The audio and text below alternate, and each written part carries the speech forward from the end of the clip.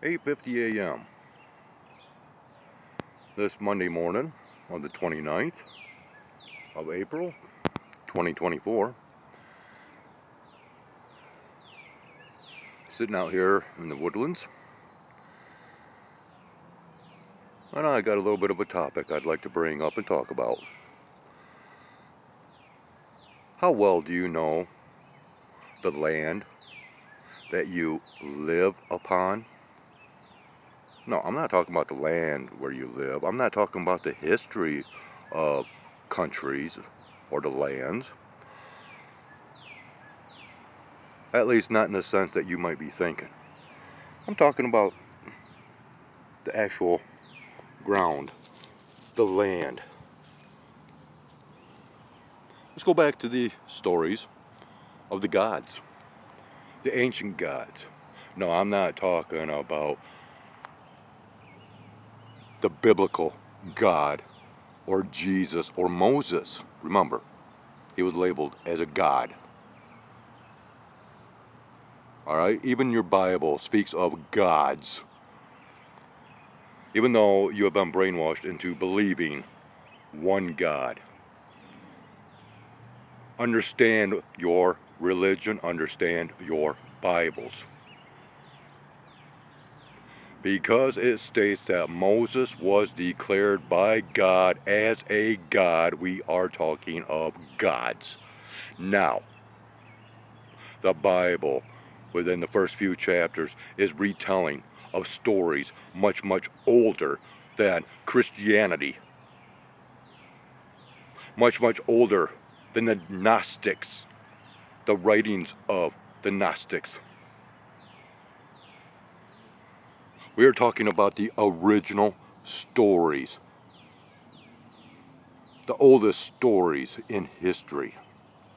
And what do those stories tell us? That there were, let's just say, people that came here from another planet.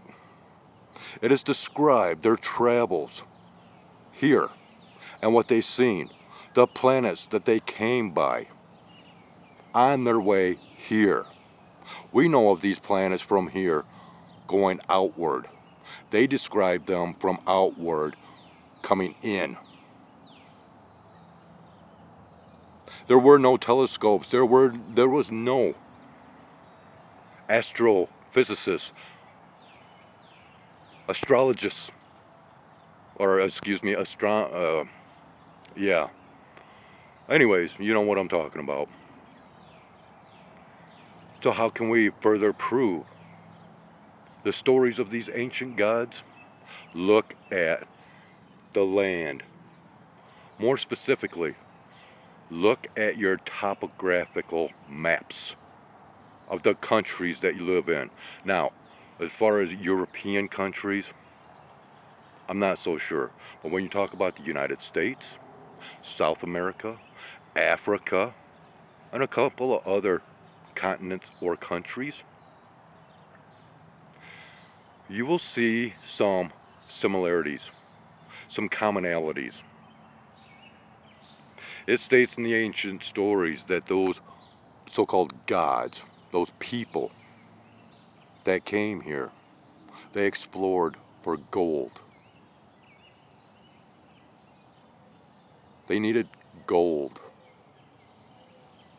Now, how can we prove this? How can we prove the stories of so-called giants, which maybe these giants were actually not what you've been believing, such as dinosaurs, although there might have been. Understand, wow, that was really a cool glitch there too. I was holding my camera still and it just kind of went sideways. Alright, so here in the United States, on the East Coast and the West Coast, we have mountain ranges that run north and south. In between, we have the Great Plains. Out in Wyoming, we have what is known as the Devil's Tower. That is an ancient tree stump. A huge, huge tree stump. Go over to Africa. You'll find the same thing. Go down to South America. you will find the same thing as far as these large tree stumps that have been labeled as some kind of mountain, tower. No, and they were cut.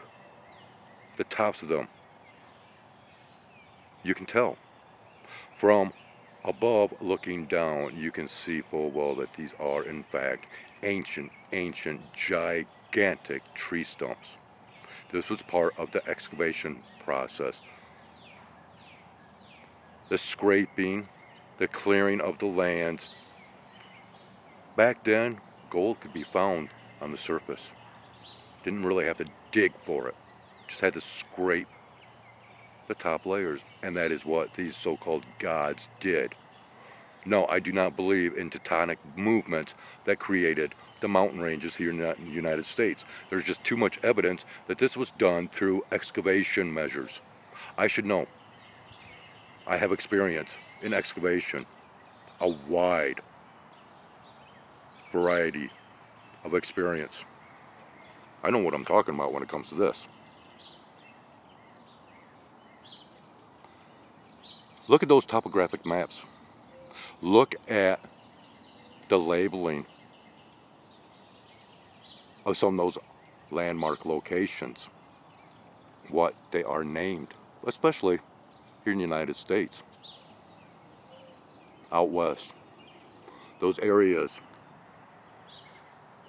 that have Egyptian names. Named after the gods. Why? Do you know how long scientists have actually known about this? And they are not allowed or permitted to speak of this topic? Why? Because it would also help do away with religion, at least the religion that you have been brainwashed into, the programming. The actual stories are there in your Bibles, people, but you need to understand those more ancient stories and compare them in order to really see the reality.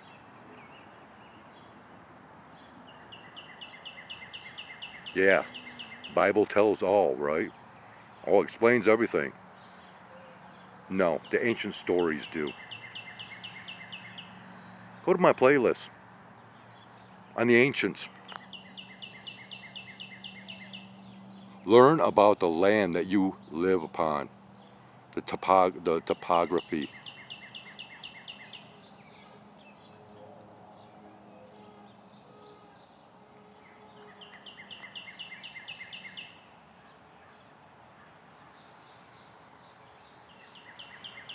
People, you are being very foolish if you are staying skeptical and closed-minded because of what you have been brainwashed into, what you have been programmed into believing.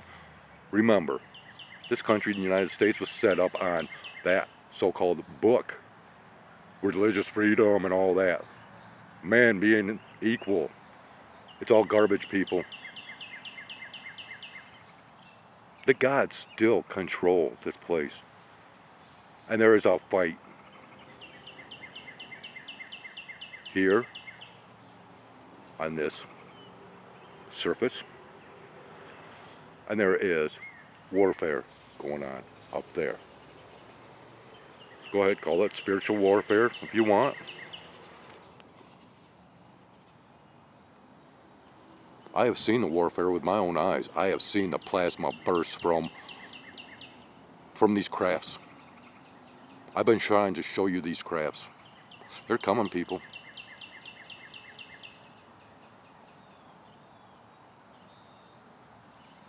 They're here.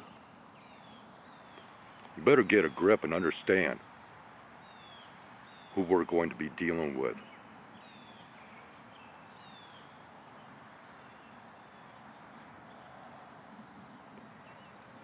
Once again, go to those playlists that I have of the ancients and do your research on the Anunnaki and the Nephilim, and then go to aspects of religion, that playlist. Wake up before it's too late.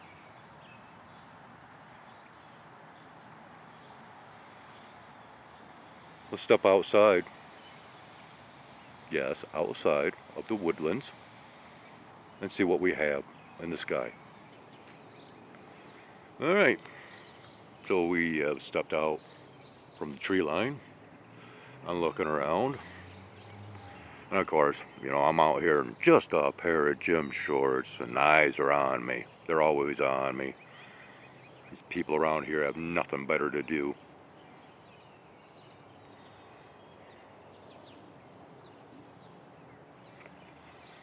Alright, so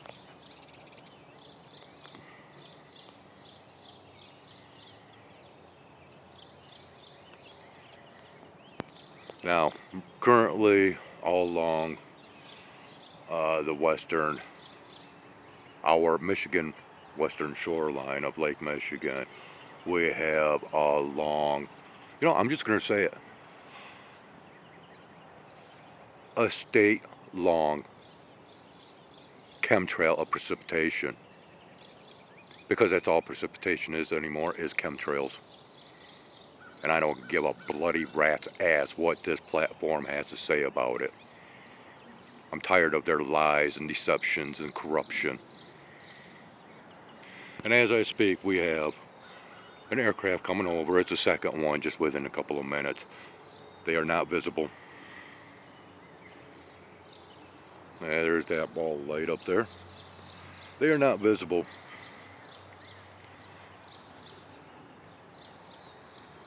You might even be able to hear it. Don't know. Don't care.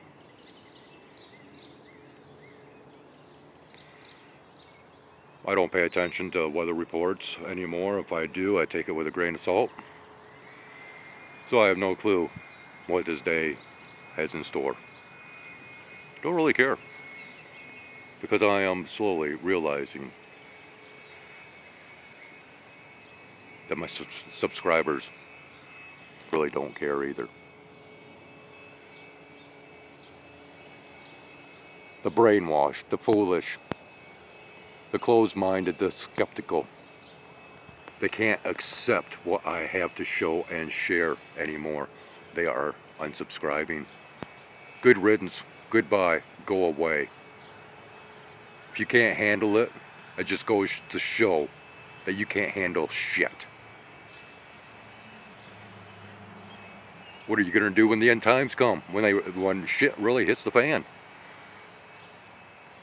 Oh, hold that book dearly. It's going to protect you. Yeah. We've all seen The Exorcism. Or The Exorcist, excuse me.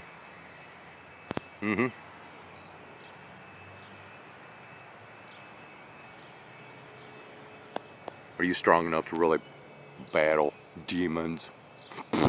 Demons, please. You know, the gods were no more than us. They are us. We are them. We were created in their image. It's in your Bibles, come on. It doesn't say that we were created after the image of him or her. No. An image of us. We are them, they are us.